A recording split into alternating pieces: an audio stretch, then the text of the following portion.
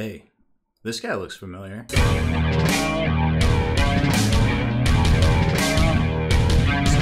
Spiky Bits. Welcome back, Hobby Maniacs. I'm Rob Bear from SpikyBits.com. We got HeresyLab miniatures in the house today.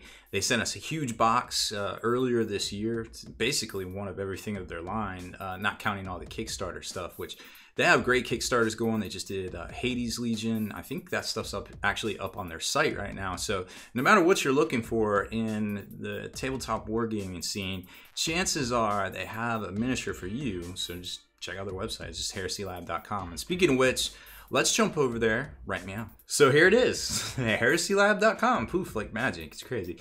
They just completed their Talon Mecha Kickstarter, which is like some dope-ass looking Terminators.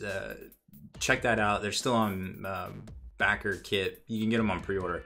Great looking stuff. And then in their store, they just put in all the Hades Kickstarter stuff. So great looking kind of pre-Heresy style stuff and lots of cool character models, which with all sorts of equipment. Just great looking stuff in here and some crazy tank turrets. Those are cool.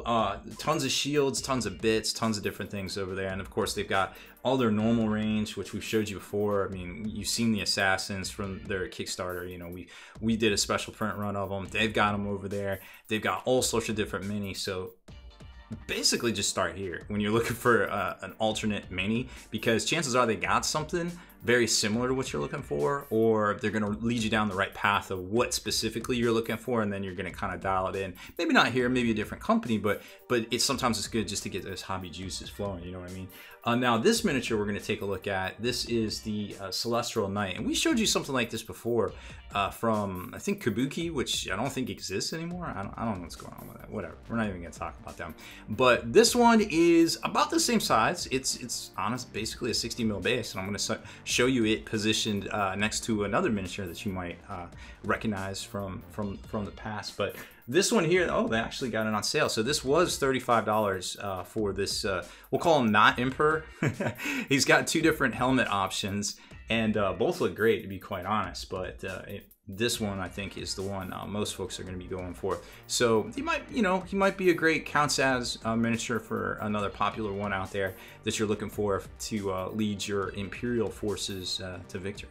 So the stuff they sent us came in these clam pack packagings right here, which are pretty cool looking. You know, we see a lot of stuff come through, and not everybody has retail packaging as nice as this. So we went ahead and opened up one just to kind of show you. A lot of these miniatures are going to come in various parts, not a true multi-part kind of type deal, just kind of like whatever was happening best for the miniature, so to speak. So you got like some different capes and a headdress here. I think this is actually part of the base, scenic base, some little wing talons, and two different arms. So zooming in on some of the detail here, you can see it's very crisp and very clean, and the assembly, for the most part, depending on the model, can be pretty easy because they have a lot of slots and tabs and things where everything kind of goes together. And it's like this. You can see there's the little tabs right there. I don't know if this goes up or down, but yeah, okay, whatever. It's something like that, but you get the idea.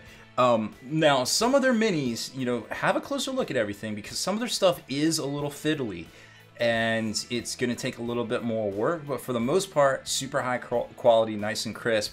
Everything goes together, but it's just, you know, we've gotten some miniatures in from them that, you know, it's going to take a little bit more work for, I won't lie to you. But overall, I mean, I'm super happy with the design and the implementation of all their stuff. I like this little cape here on the back. That's pretty neat.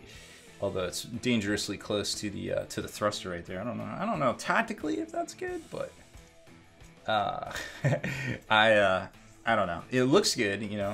What looks good might not actually be good in real life.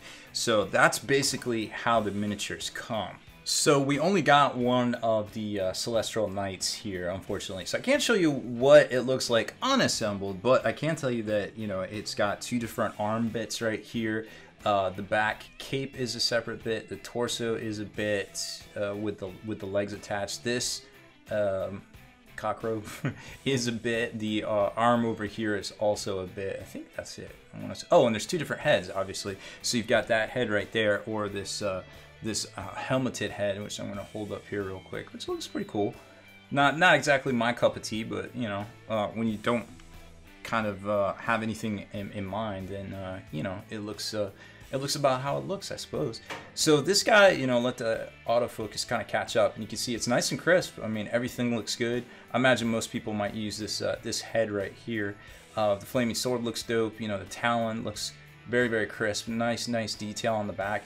I don't know if I was gonna paint this with the airbrush. I'd probably keep the cape off, just because I could, you know, paint that red or something like that, and then it glues back on pretty easy because it attaches right there. I might not have attached that good. Ooh.